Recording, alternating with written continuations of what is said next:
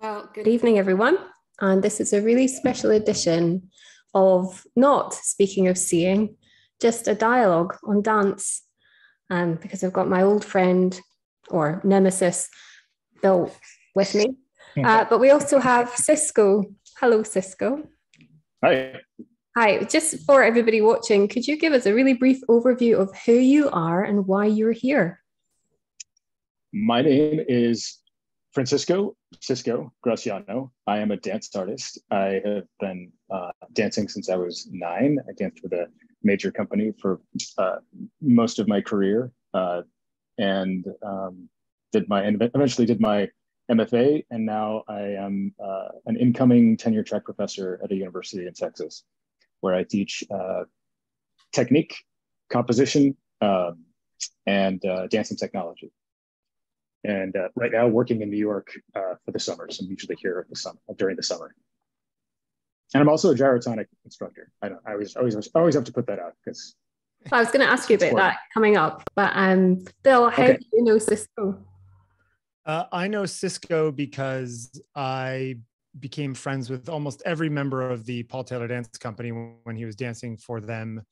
And so he originally, I met him the night that the first slide was actually taken. I think it was the first night I met you, Cisco.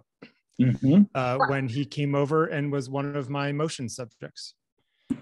So that was in 2010. That was 12 years ago. That's right. Nice to meet you, Bill. Nice to meet you too, Cisco. Now here's my entire body exposed. Yeah, I was just wondering, in terms of an image that could be made about a fellow human, how do you go from just meeting someone to making this kind of photograph of them?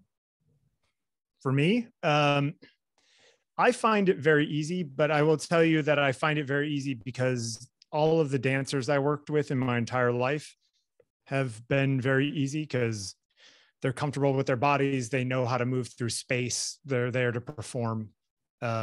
So it ends up being usually all of the people I work with in this capacity soon become very fast friends with me, which I think was true of Cisco and I.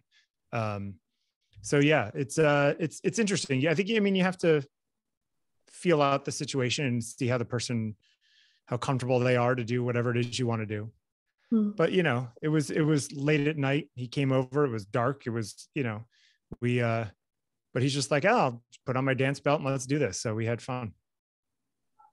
Because Cisco, I don't know if you know this, but the reason why I know Bill is because I used this series of work many times over with my students at school as a point of reference, usually for their A level, which is at the highest school level you can study to in the UK or in England. And certainly this photograph, and also a photograph of Iran Bug, was really inspirational for a student of mine who also went on to do a public speaking competition about visual art and culture, about dance, funnily enough, and used this image as one of the centerpieces. Wow.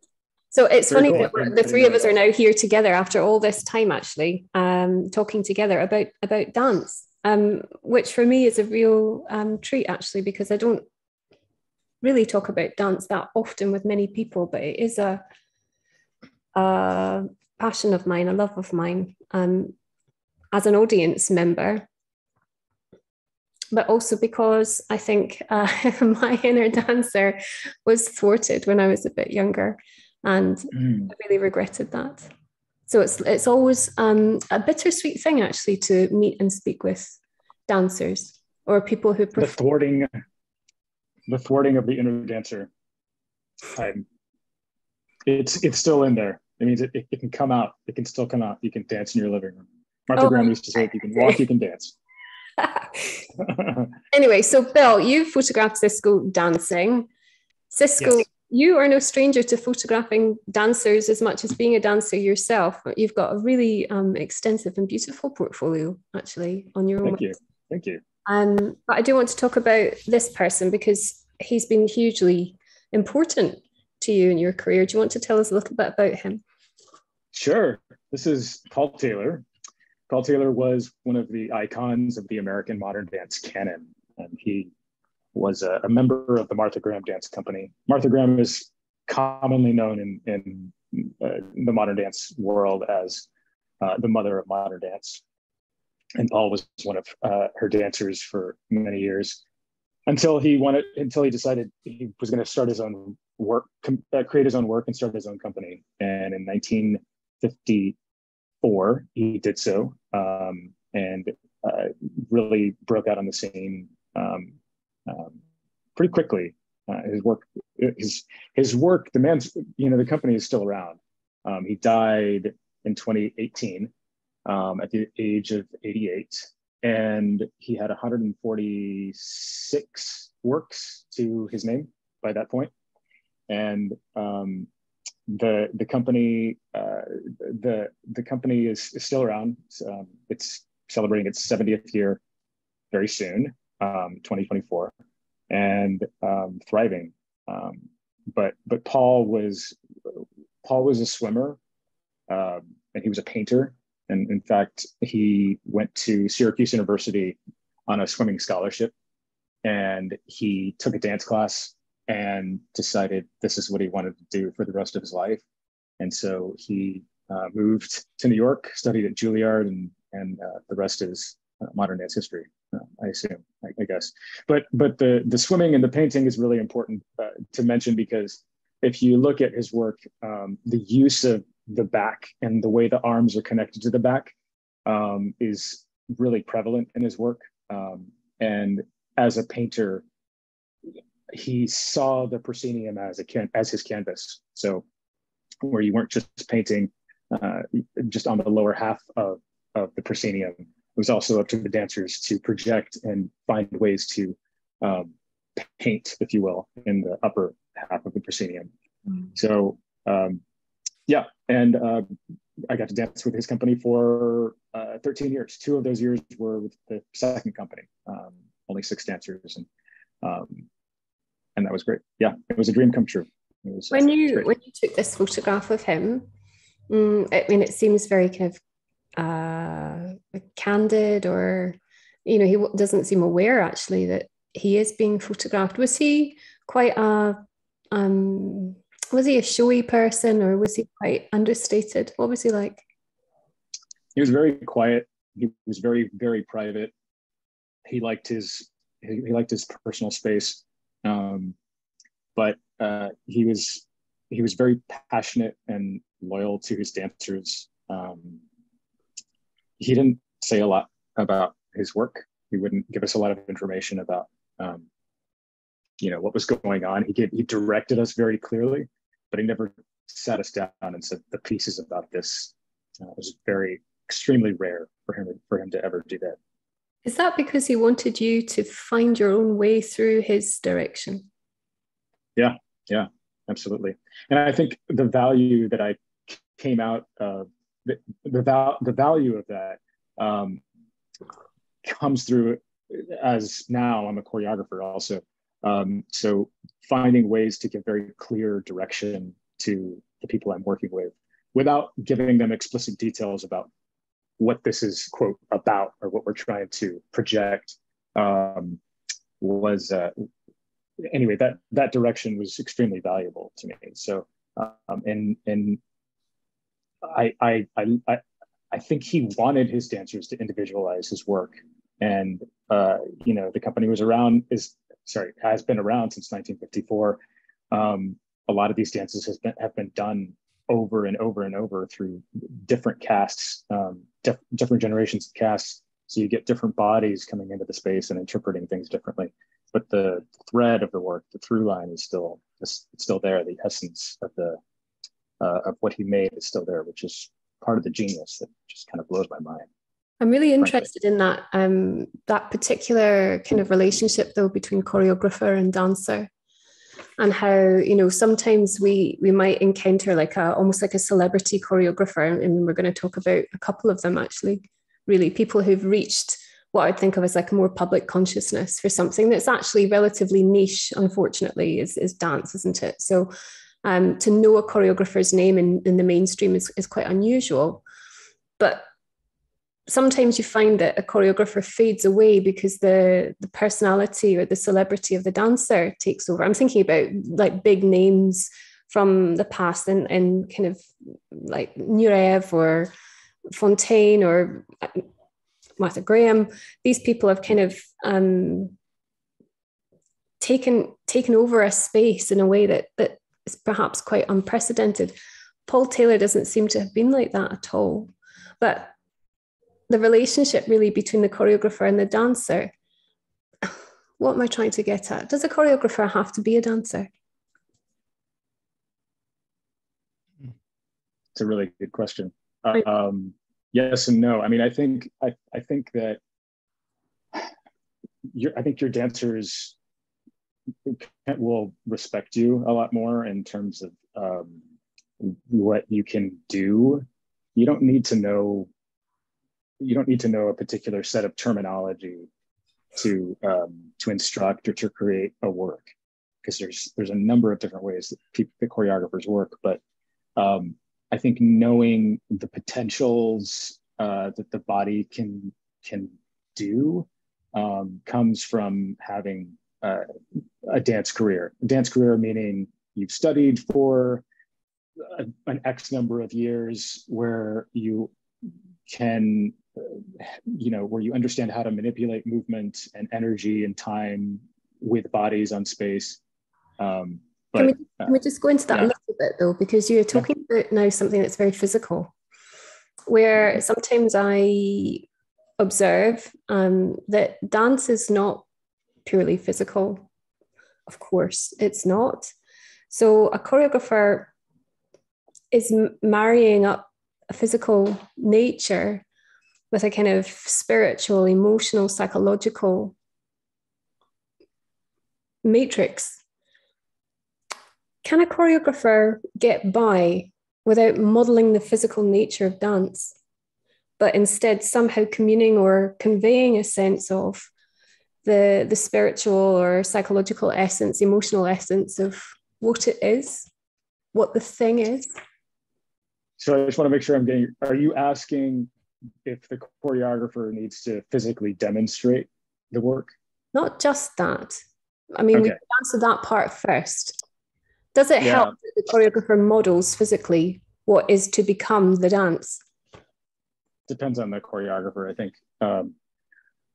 I think most choreographers, all the choreographers that I've worked with do demonstrate movement and ask you to replicate and then interpret in your own way. Some of them will ask you to interpret in your own way. Some of them will nitpick until it feels exactly like what they're getting at.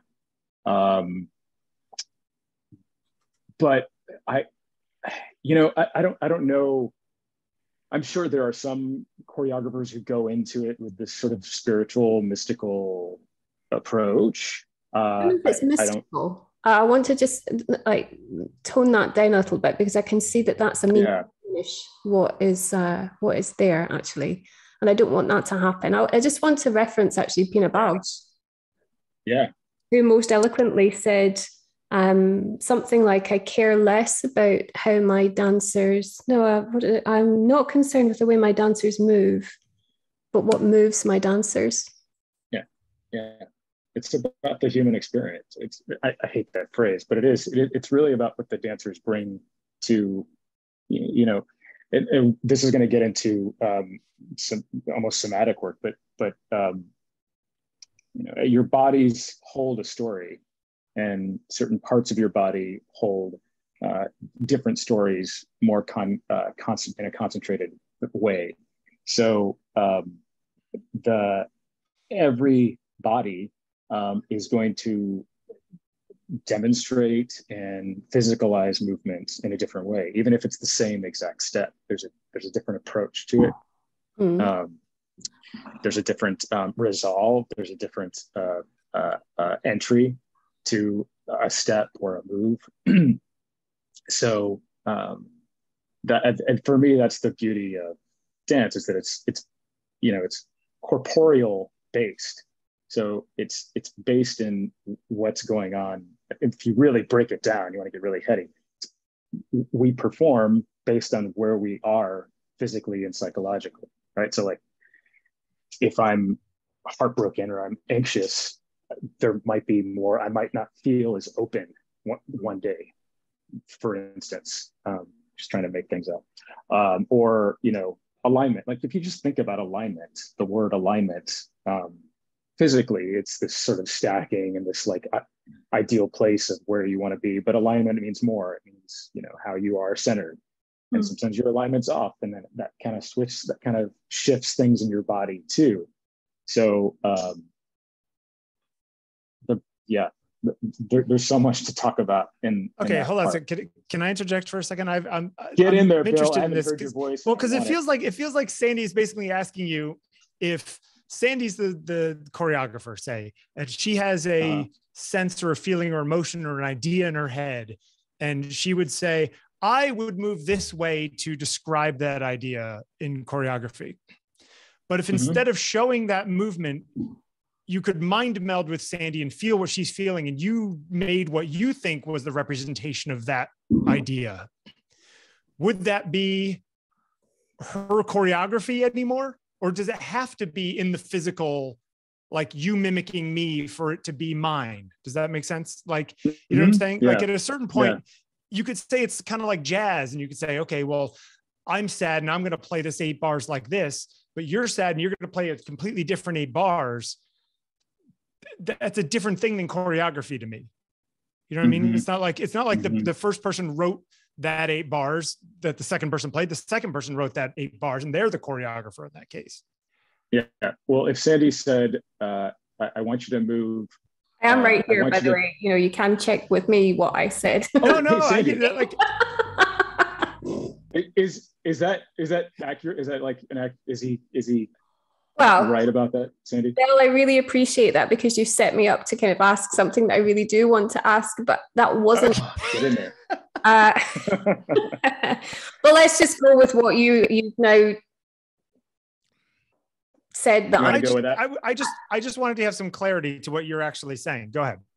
Well, I do want to ask Cisco about a sense of communality, a communion between a dancer and a choreographer, that there's a blur and a blend, there's a projection of something. I mean, Bill's just described it, you know, here I am, I'm the choreographer, and I'm not going to tell you the specifics, like you said with Paul Taylor. He didn't maybe go into the detail of almost like the narrative context of what was going on. But I want to communicate with you, my dancer, that you're like a proxy for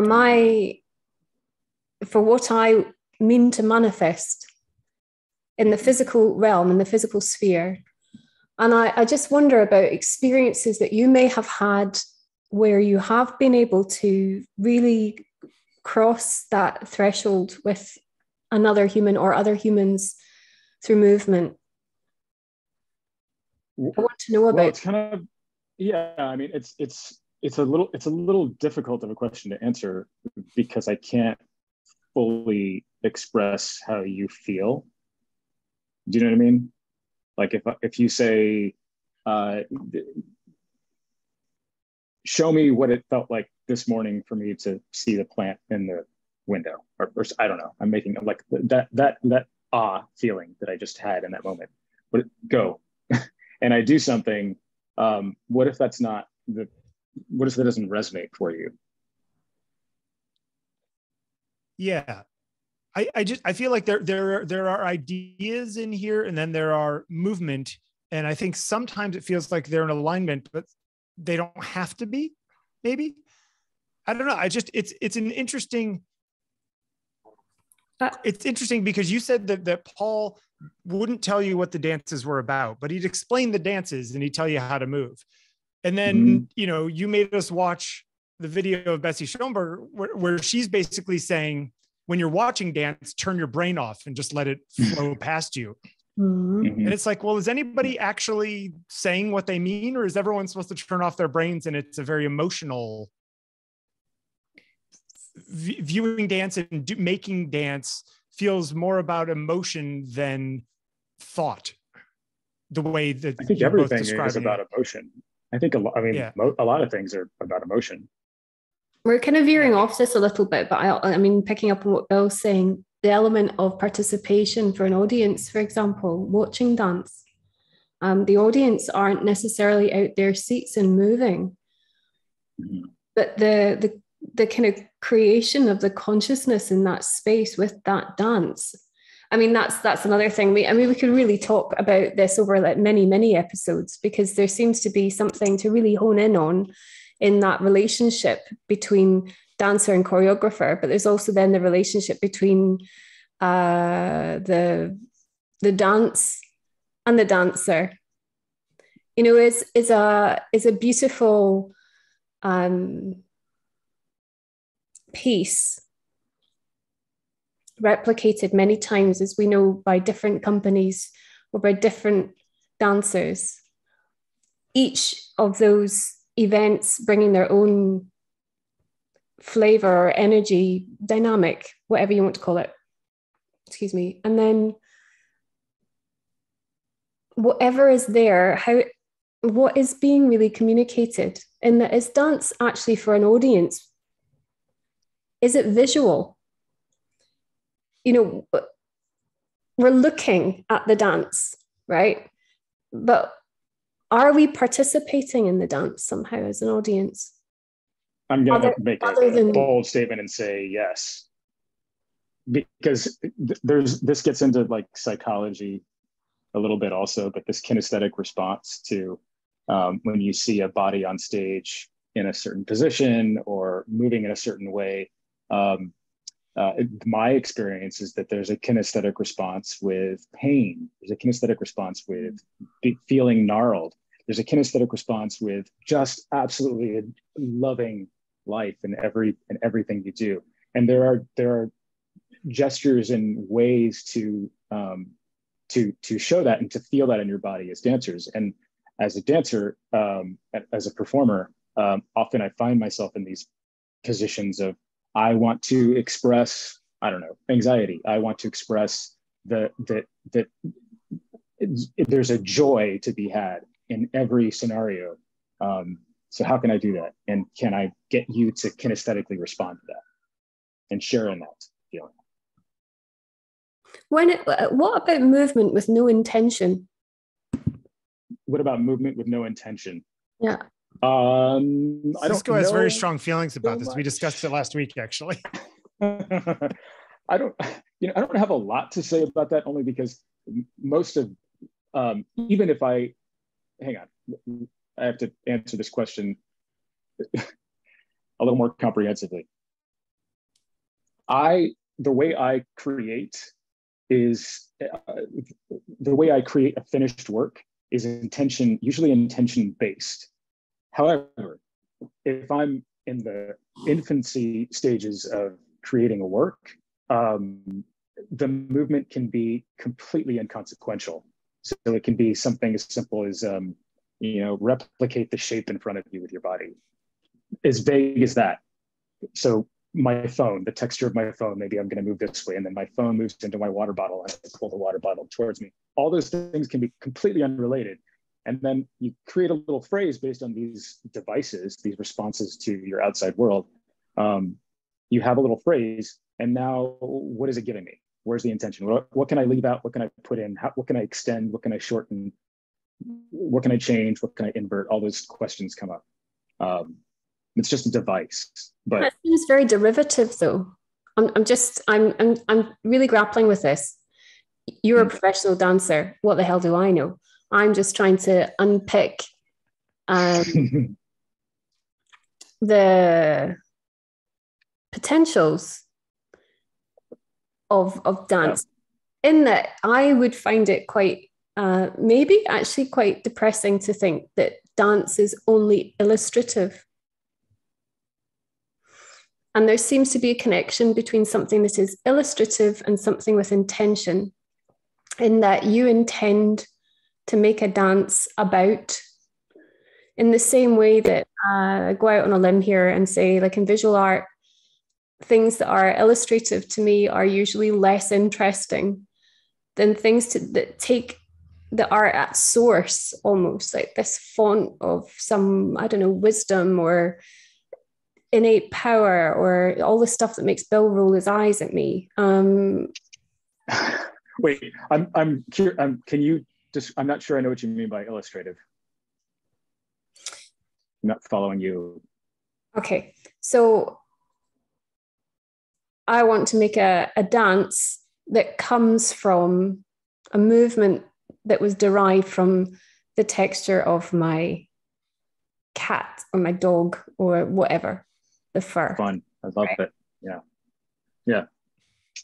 And so I can hope to make my body move in a way that somehow encapsulates that, actually embodies it for somebody else to engage with through seeing. Yes. Okay. So in that sense, it's illustrative. Okay, right. But what I was saying is that those things, the external world it's just a device. I'm not creating this movement because I want you to understand the texture of this onion sitting in front of me.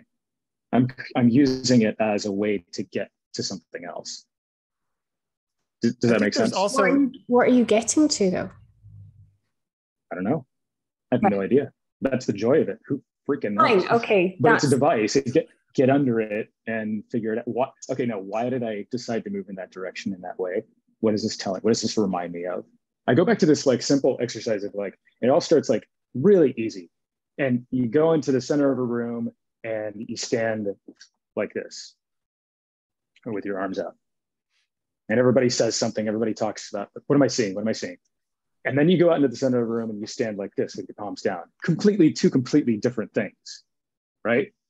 You're seeing two different things above here than if I just flip my hands. No? Mm-hmm. Yeah. Yeah.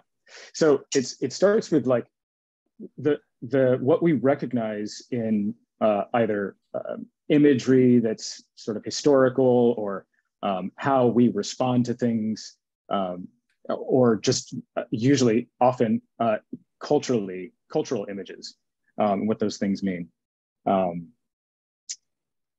Once you understand how those things speak to you personally, then you can start to build a movement language for that one particular phrase or work, is my experience. Dance is then a symbolic language, yes? Oh, sure, yeah. Right. I think so. This is what I mean by source, though. The source of anything kind of doesn't have a language. It just is, right? Yeah, but I think we're limited by the fact that humans and movement are in a physical world, in a body that can only do certain things, that has to deal with gravity. That, you know what I'm saying? Like, I think in some ways dance is unique in the sense that there are inherent physical limitations to the translation of idea to movement, because human bodies can only move certain ways and are, so I think that you're right in some way that it's symbolic, Sandi, but I wonder if that's not necessarily a bug, but rather a feature, because it grounds it in reality in a way that ideas are not. Of course, it's a mode, isn't it? It's a form. Yeah. But I'm thinking about someone like Feldenkrais, for example, said that our self-image is tiny compared to our potential. Yeah. Right? Yeah, 100%. Yeah. So, but the reality of motion of your body is also limited compared to the potential of what your mind can imagine in the same way, right? Yeah, well, I mean, and that's what makes the craft so interesting. And that's what, there's still a bajillion things you can do. There's a number of different ways you can move. But providing that limitation is, there's also there's just so many things you can do with the body. So many ways you can move. You can play with tempo, you can play with duration, tension. Think about all the ways you just live your life every day, waking up. There's a slog. You can add that quality to your one section of a dance, or just a specific movement. All this stuff is like in the body. We just decide where to put it and where to place it. Sandy, do you That's what I imagine, practice. do you have ideas of particular works or choreographers that you think transcend that limitation? Well, I mean, I do love Pina Bausch. Her Right. work to me is really, I didn't know anything about Pina Bausch until I saw the Wim Wenders documentary, like a lot Mm. of people. But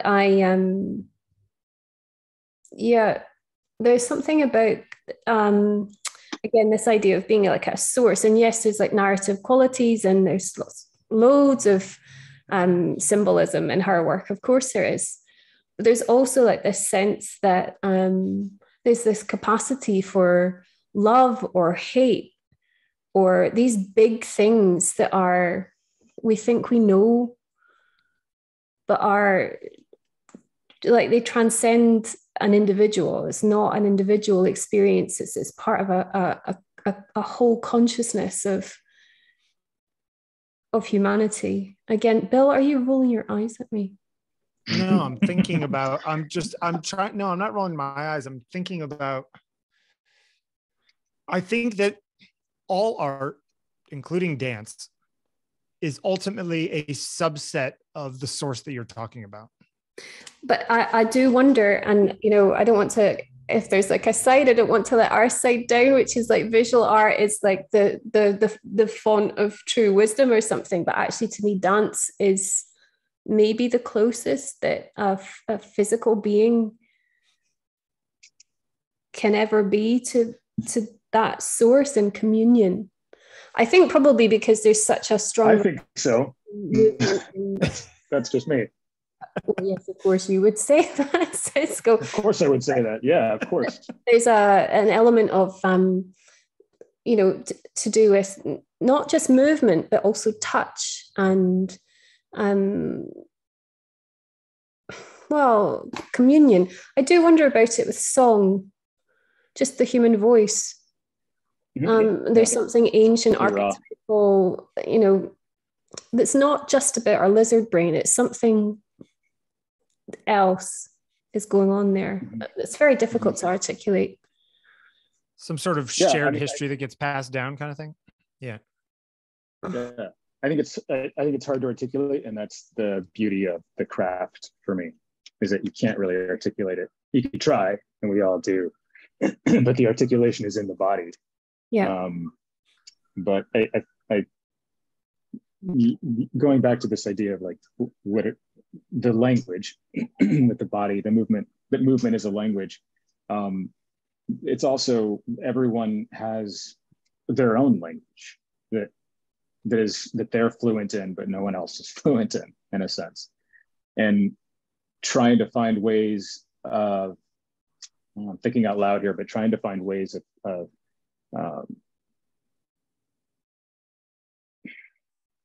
helping other people understand your own language. So in order to communicate something and feel that sense of communion is where the practice is for some of us. That seems quite at odds, though. Maybe it's because I don't understand. To me, it seems. And maybe I'm not explaining it well either. But to me, it seems that if one feels that one has one's own language that's entirely one's own, that's actually driven by ego, and that actually to transcend that into something that's truly communal. That is about both being part of a consciousness, but also enabling the stepping out of consciousness through movement, for example. I don't think the ego likes that because it makes what we are, what we do, universal. I don't know that necessarily means it's like, you know, the way you are, the timbre of your voice is how you are and how you speak, but not necessarily a chosen element of your ego, right? Like, you know what I mean? Right, if there's some wholeness of humanity and we're all subsets of that, we're all different subsets. I don't think there's necessarily anything separating from the source as you're trying to say. I don't know. Maybe I'm wrong. No, I think that sounds more clear to me. I had a teacher I used to study with here in New York. Her name was Christine Wright. I'm mentioning her because she's a legend. She she used to talk about the tone of your body, meaning like the sound. Everyone has a tone. Listen to the tone. What is the tone in the moment? And I feel like there's a sense of that can be translated into movement. I mean, and that's what she was trying to get us all to understand, is that my sensitivities to movement and how I want to move and where I want to draw things out and speed things up are going to be different than yours or Bill's. So I also and wonder, that to me is the beginning of your language, your style. Can I also ask what, you're up on stage, or Truz is up on stage, or Buggy's up on stage, and I'm watching you guys dance. The things that you can do with your bodies are not things that I can do with my body necessarily. The things that you do with your bodies are not things that Paul could do with his body at 85. Can the viewer, the somatic sensation that you, the sensation that you have while moving as a dancer on stage, the audience probably will never feel what you're feeling when you're actually moving, because a lot of them can't move their bodies the way a professional dancer can. Is there something in that? Is there a feeling that you have while doing a certain movement that is different than watching somebody do that movement? And is it just a heightened version of the same thing, or is it a completely different language in your brain, a different sensation? Does that make sense? Kind of. Like, I just wonder, like, somebody who goes an Olympic swimmer who, can swim 5 miles an hour or whatever it is. It's like, yeah, I will never feel what it's like to cut through the water like that, or what have you. And you guys are up on stage, and there's that one dance, the Taylor dance, where you're up on somebody's shoulders in a hunched position for like 5 minutes at the beginning of the dance. And then you just hop down and start moving. If I was in a crunch position for 5 minutes and tried to stand up, I wouldn't be able to do that. Well, that's training. Right? That's training. But training, like, and all that stuff. But you're just sitting there, and you have a certain feel in your body, and you get down, and you start moving, and there's a feeling you get when you move your body that I think is different than what it's like to watch somebody move their body in that direction. But so often in dance, you can read a play, or you could watch somebody perform a play, but no one's reading choreography and like acting out the dance at home when they get home most of the time. You know what I'm saying? Like, although you do, Sandi does. Sandi does. Sandi, do you really do that? I have done, yeah. Just because you're trying to get what the feeling of what it's like for them to do it, or was it something about the movement that you attached to? That's what I'm trying to get at. The movement is like a magnet. Okay. The movement is a magnet. Talk about that. Wait, say that. Say more about that. The movement is a magnet. Well, this isn't just dance exclusive, actually. It's with lots of things. So it can be to do with the sound of something, and I'll try and repeat it. And Bill, what you're saying about, is a sense of wanting to feel what that other person was feeling. No, it's not. It's that I want to feel. That's very subtle, isn't it? I know it's being modeled for me, but it's not covetous in any way. It's not possessive. Right. But it's a magnet, so it draws me to it. And sometimes I know I say things on these interviews make me sound like a complete crackpot, but Wait, what did you say? You made it sound like a crackpot. What? A crackpot, like you're a bit nutty. Got it. Okay. Right. So no, I think I do it with things like if I've heard something, like you talk about, like the timbre or the tone, that is translated across all of any sense that is perceived, that to me is beautiful, profound. And it's almost like I understand it in the seeing of it, but I'm the being of it. So that's the magnetism, is the becoming and the being of that thing. And I mean, there's no way on earth I could do the things with my body that you or the people in the dance company can do. But I still can, I think I can find something akin to it. And it is about this entering a space, an endless space through movement or through song or sound. Sometimes it can be through making a mark on a surface, or, I mean, there's a beautiful film, La Belle Noiseuse, and huge sections of that extraordinarily long film is just watching an artist drawing a beautiful model. And without fail, I've never been able to watch that movie in one sitting because I have to keep stopping it to go and draw. It's a good film. Well, I'm going to take a crack at Bill's answering Bill's question. And, you know, I have 11 nieces and nephews, and they're kind of out of the run around, play, and get into trouble around the house phase.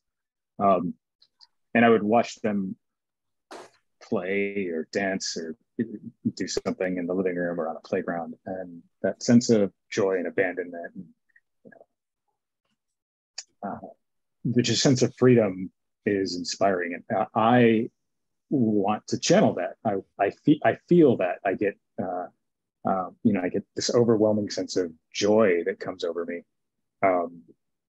when I see them play, or when I saw them play still today.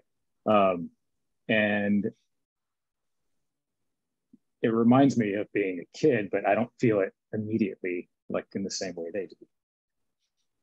So I imagine that's a similar feeling to what I get when I watch some of my favorite dancers fly across stage. You know, it's like this sense of just play and abandon and complete confidence in the moment. And I can't do a lot of things that my favorite dancers can do, you know, but I can have the same magnetism of feeling it in the same way you're talking about it, Sandi. Yeah, it's I don't know if that makes sense. Dances. Do you, Cisco, do you get lost in, do you have flow state stuff when you're dancing? Like, do you get lost in, is it in performing, or is it in finding movement that you're going to use? And so I imagine a lot of choreography is a cerebral thing where it's like, okay, there's structure and we're breaking things down and we're recording things, and there's elements of improvisation and there's elements of construction, you know what I mean? In choreography. Mm-hmm. I'd imagine maybe more in the inspiration sort of improvisation areas, but I always find when I'm working on music, say, and I know a fair amount about music, whenever I'm working on a music thing, because I've studied it so much, I think about music with everything I've learned. And sometimes it's hard for me to let all of that knowledge go and just enjoy it for what it was before I had all that knowledge. Mm-hmm. Photography is the same way for me a lot of times. Do you find that you can let all of the, 25 years of training go and get back there eventually? Or, is all of that kind of layered on top and it's actually hard to shed it? You know what I mean? It's hard to think about it on a primal level. I think it's a practice. I think a lot of that stuff is, honestly, a lot of that stuff, the training and bringing in these layers are sort of uninteresting to me, because I'm constantly trying to break away from my tradition, while also understanding that it's just a part of my lineage, is going to be a part of me, whether I try to get away from it or not. So I don't know if I'm answering your question, but I think that part of the craft is, getting away from those structures. And yeah, difficult. Sandi, it's difficult. And sometimes I the pulled music is Sandi off there of and sometimes her. it's not. I pulled Sandi off of her line of questioning. I apologize. If you want to continue with that, that's cool. No, I'm listening to what's. Okay. I do find it when people talk about watching dance, and before I met all of you, I didn't watch a whole lot of dance, but I've seen a lot of dance in the last 15 years. I think I have a better vocabulary now than I used to have. I think I have a better sense of the history of dance and where certain companies and certain performers like fit on some continuum. You know what I mean? In the same way that, Sandi and I often talk about visual art, and we'll talk about certain painters or certain photographers. And it's like, okay, I might not know everybody on that line, but I have a general sense of the shape of the line of the history of painting or the history of photography. I have less of that with the history of dance, but do you think that helps to enjoy dance, or is dance so fundamental because of human, all the things we've been talking about, how every human is in a body of some kind and they move in a certain way, that dance is special in that way, where it's less, it matters less, what we know. I think just like anything, the more you understand its origins and its history, the more you'll enjoy it. I have a family member who just like I don't get it, I don't understand it. It doesn't make sense to me. And that's fine. But I don't think dance has this like advantage over other forms, if that's what you're implying. I don't think it has an advantage over other forms, because frankly, I just, either people just aren't connected to it in the same way. They don't have any association with it. I think, the fact that we don't have dance in public schools, like, did you know Utah, the state of Utah requires dance? In every public school they require a dance class. Really? Yeah, why aren't we doing that everywhere? I'll tell you, in the Northeast, what we did in school, it was square dancing. Yeah, we did that in Texas. Phys ed, which was actually a Henry Ford thing. It was like a weird, like, white supremacy thing that ended up getting in schools. But like, I remember, do-si-doing and whatever it is, and it was just like, but it was something most people didn't want to do, right? At least in my schools. But you didn't find dance until you were dancing. We used to do loads of dancing at school. We did lots of Scottish dancing as part of our PE classes.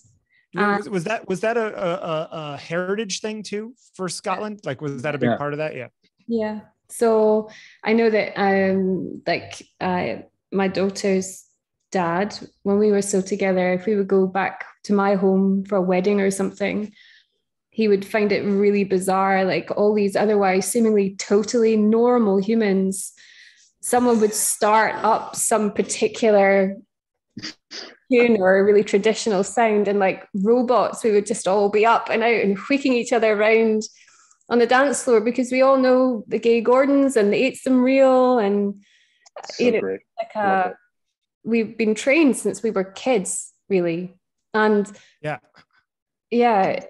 he found it really weird as a Southern English person originally from South Africa that all these Scots just could, without even knowing it, without even remembering it.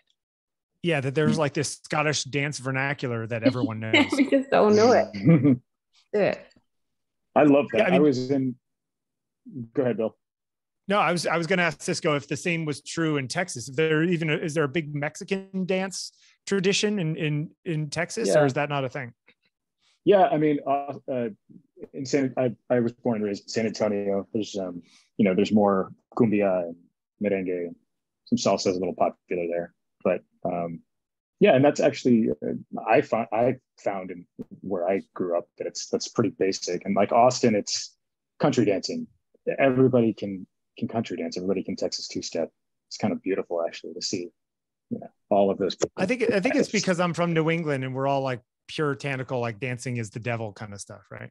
I think that's probably what it is. That's what it is. You're definitely the devil. You never know. Maybe, I don't know. You remember Footloose was filmed took place in Beaumont, Texas, and dancing was. Really? I always thought that was like Midwestern, but okay, yeah, that makes sense. Yeah, that was Beaumont, Texas. Yeah, so weird. Yeah, I was going to say I was in. Sorry, Sandi. What? On this, I'm very conscious that we're going to run out of time because I know you have another appointment because you're such a busy person. On the screen now, I just want to mention that you also have, much as we saw one of your photographs of Paul Taylor, we also now have what I think of as a very kind of, it's a very beautiful classic photograph, really. Thanks. Yeah, I like this one. It's funny that you it's funny that you chose this one because this is Michael Novak, who was a dancer in the company in 2015, and in 2018, Paul named him as his successor. So now he's the artistic director of the Paul Taylor Dance Company. So interesting that you picked that one. I think this one is just so beautiful. Thank you. Cisco, was the top of the piano that white, or did you do stuff in post to blend it out? For the most part, this was in camera. I just brought up some whites to make the bottom half of where the piano sort of slopes up less gray.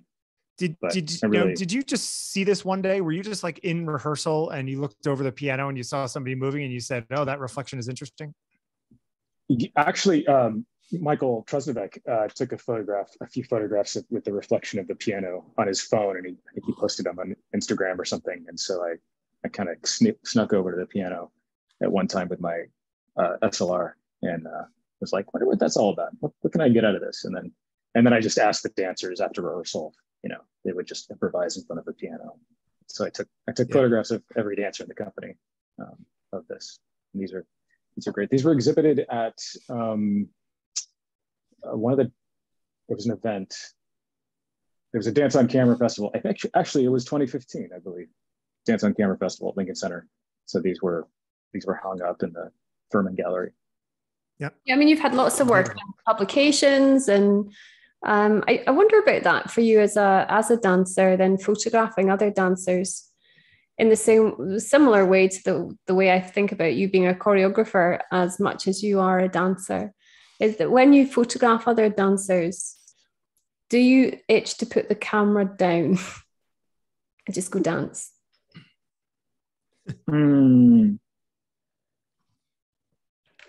No, actually, there's a different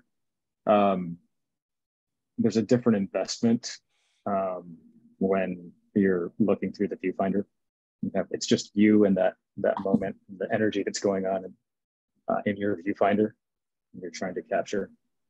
Yeah, I enjoy it because that practice actually. I don't know how to. Don't ask me to explain it. I don't know how it works, but that investment and that practice of shooting dancers and responding to it in that way has actually, I think, given me a richer experience when I'm actually dancing. Has that changed over time too? As you get older, do you find that you don't need to dance as much because you know what I mean? Like that, you know what it is you would feel if you did it, that it's less about the physicality for you. It's more about what's in your head. So there's less of a need to actually just like put everything down and get up on the floor. I don't know. Is dance a young people's game? No, absolutely not. But it is a game for me right now. It's a game of acceptance of what my body is capable of doing now. I think I struggle with the frustration to want to be able to do the things that I used to do when I was dancing full time, to be able to, jump as high and, dances long and not feel as much pain.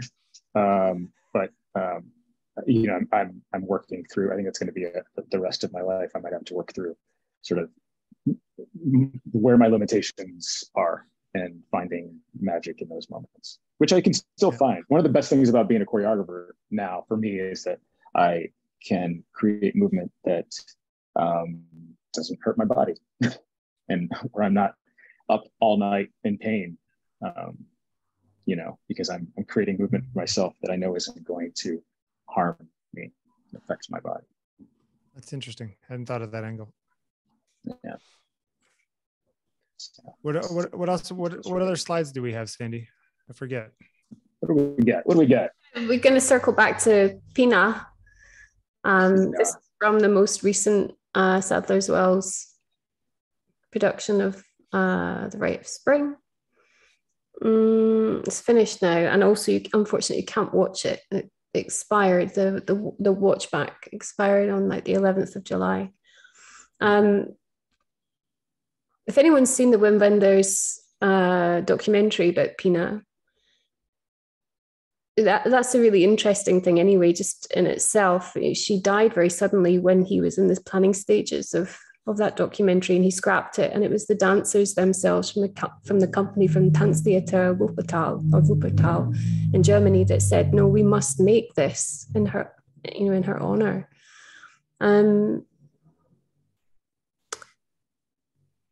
It's a great film. It is a great film. It's also, this idea about engagement, participating as a viewer, the participation element of an audience with dance, where we are in our seats.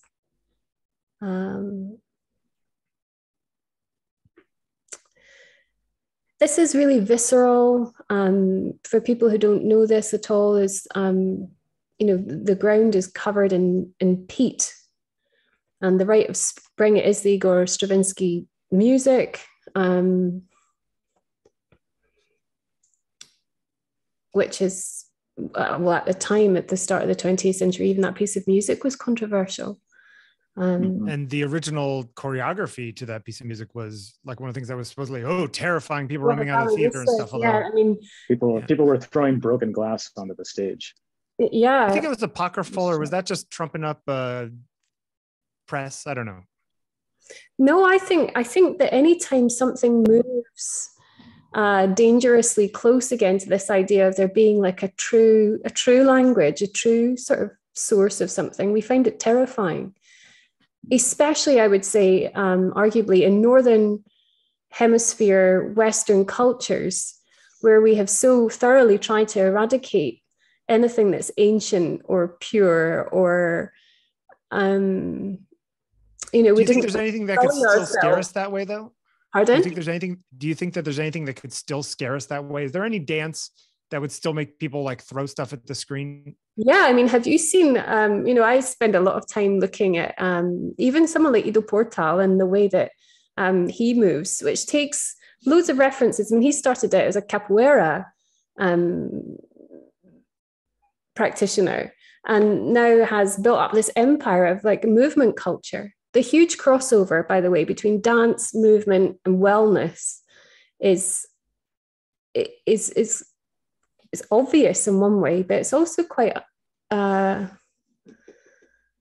bizarre in another way, that a whole wellness industry has sprung up around something that is so obviously inherent in each of us. Yet, of course, that should be the case because we're so disconnected from our bodies. We're so disconnected from our kind of true physical nature. I look at bodies all the time that are hunched and are contorted by modern life, right? So to think that people are liberated through their body is beautiful.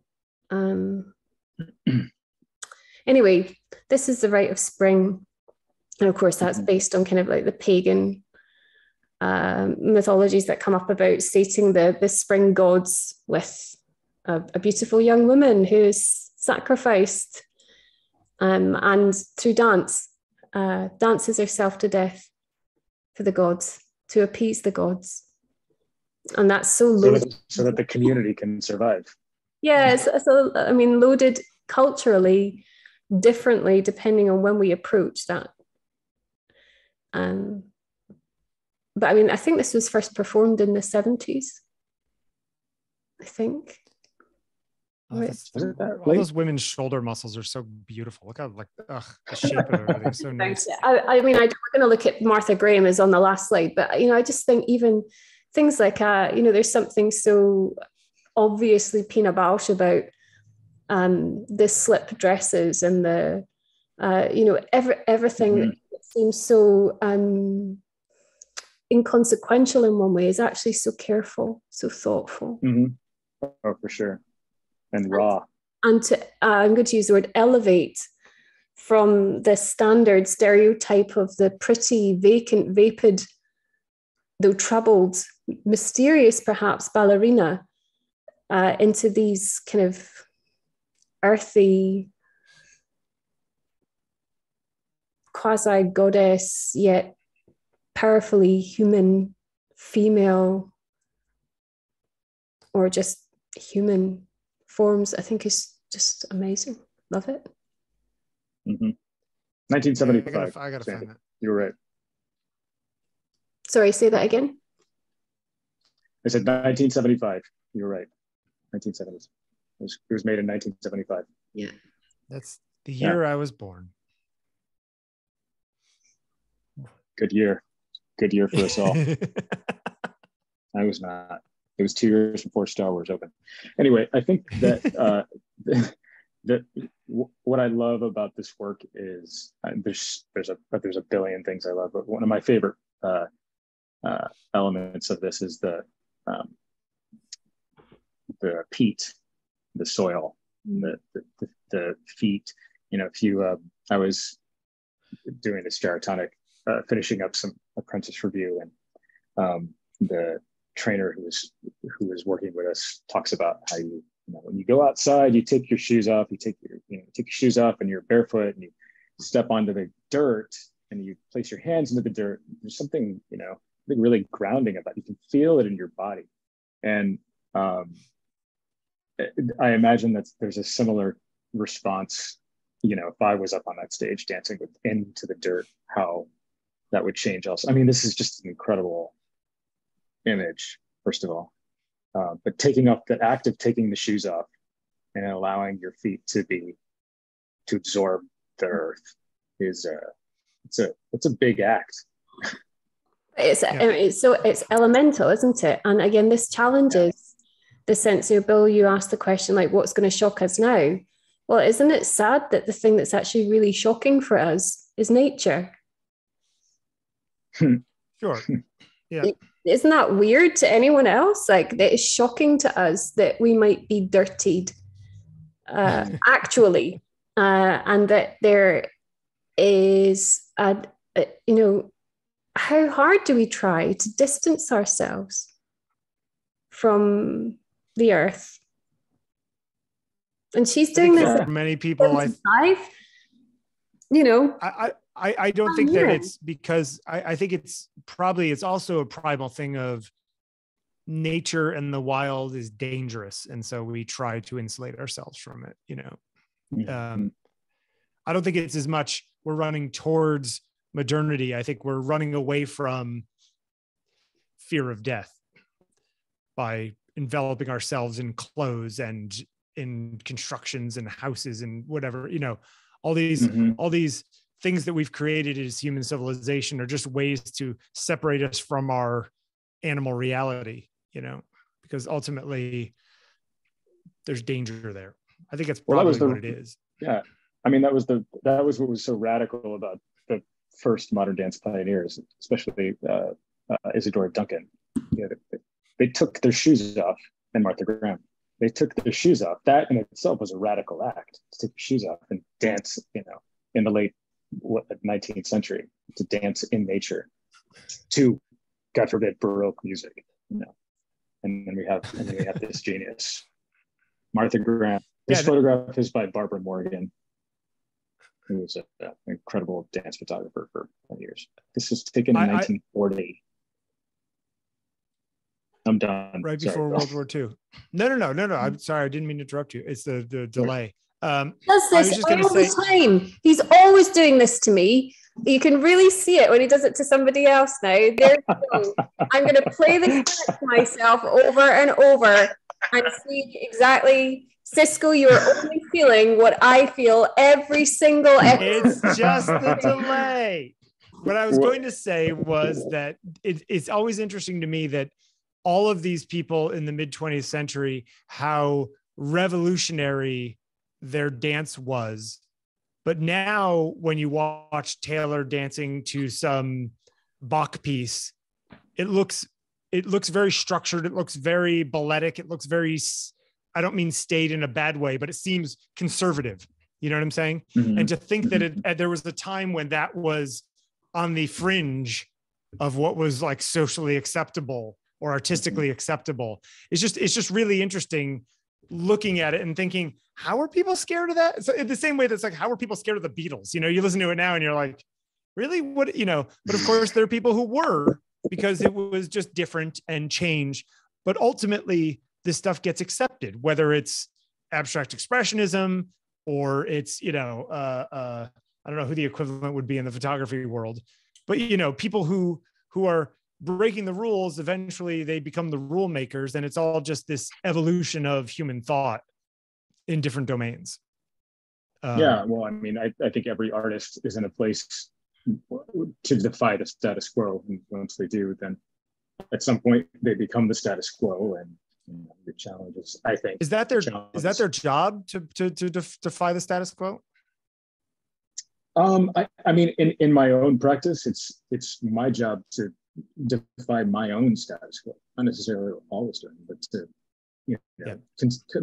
consistently challenge myself. I took a contemporary dance class today, this morning. I don't know what I'm doing. a lot of floor work, a lot of weird coordination that, you know, was just like really bizarre and out there. I had fun. I had a good time. I picked it up eventually, but that's outside of my comfort zone. You know, I don't know I didn't see a lot of people my age or, you know, in my particular genre of modern dance, you know, in that class today. Not to say that they don't, but I was there, you know, it was very strange. So that act is, I think it has to. Cisco, what do you think of like the modern, no, scrap the word modern, the very current trend for movement wellness? So what do I think about? You know, thinking about the people I mentioned already, like Ido Portal, for example, you know, kind of bringing out things that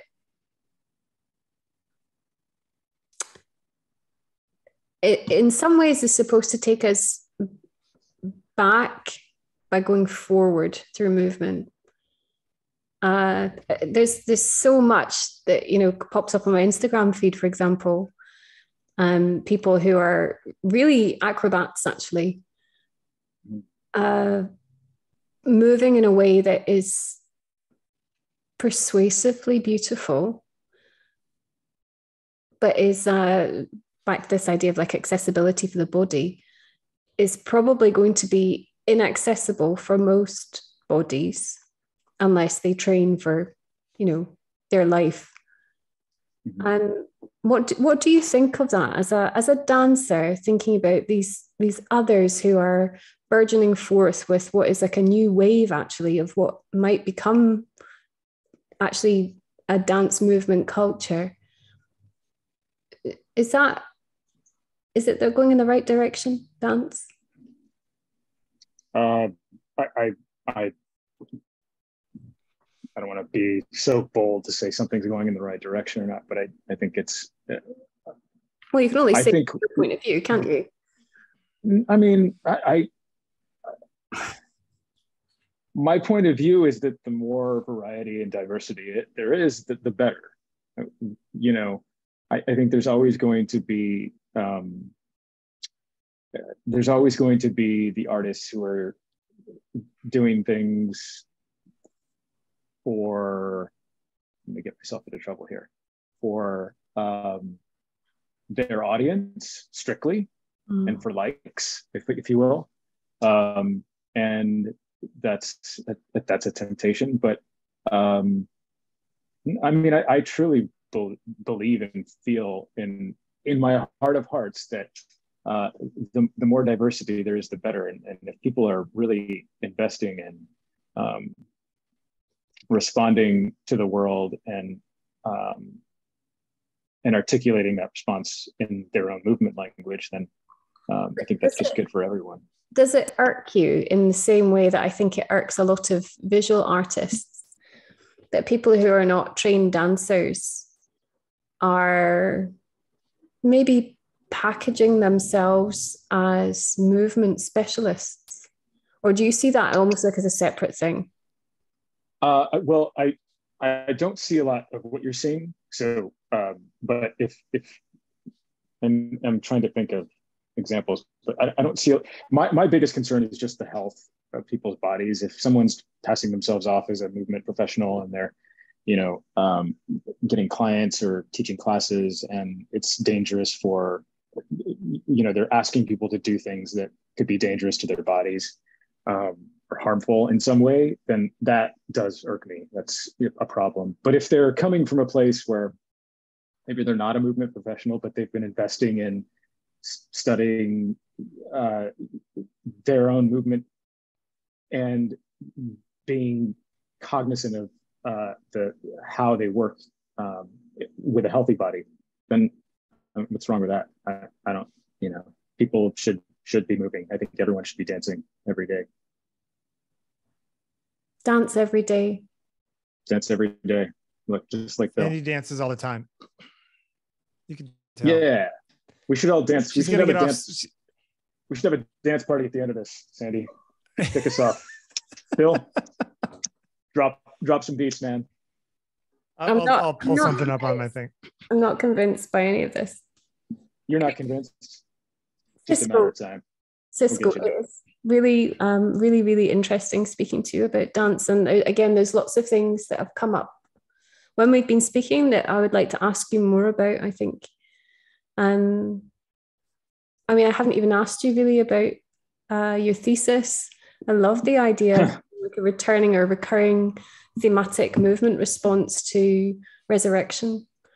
Yeah. Another go on and on about that. Yeah, for sure. Thanks, Sandi. What can I say? Thank you, Bill Wadman. Thanks, Bill. Thanks, Cisco. Bye. Gracias. Bye. Bye.